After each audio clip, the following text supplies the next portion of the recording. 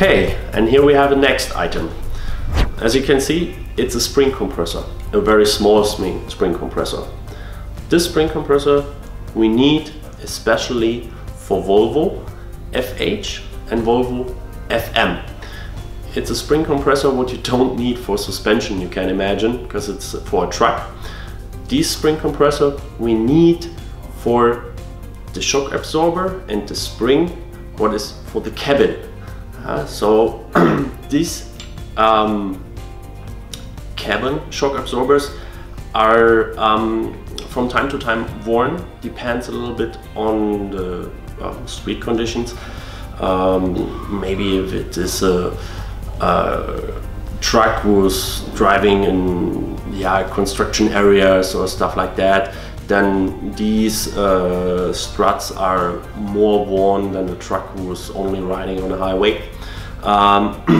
The problem is with these special spring and this shock absorber is that the bearing on top is mounted directly to the truck, to the cabin, and you have the problem that you cannot remove the complete strut from the truck and do this work on the workbench, for example. You have to do it in front of the truck, and therefore you need this small spring compressor.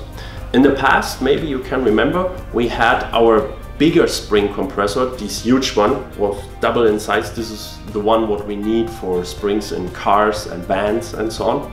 And we had these small plates, to work in front of these Volvos. Here you can see we have as well these small plates, and they're working perfectly with these Volvo springs. Even the weight is much more lighter. We are talking here about approximately 4.5 kilograms, and when you have this huge spring compressor, then you have 7 kilos more in weight, and you can imagine when you are in front of a truck, it is really heavy and it's not easy to work. Let me talk a little bit about the details on this tool. You have, let's start from the back side here. You have a spindle, which is trapeze thread, but you shouldn't use it with an impact gun. Please do me a favor, for long life of the spindle, use the ratchet. Half inch, so everyone has it in the workshop, nothing special. And while you are working the spring compressor,